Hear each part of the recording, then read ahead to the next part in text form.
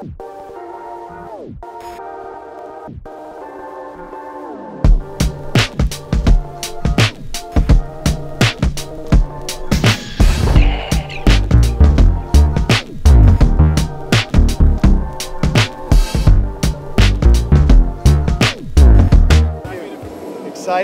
full of, I'm sure, emotional moments on and off the court, particularly for Roger. So it's exciting. It's great to be here, and probably once in a lifetime to be in a team along with Rafa, Roger, and Andy. You know, the three of my biggest rivals. Hello. How are you? Yeah, look, I think it's going to be really special.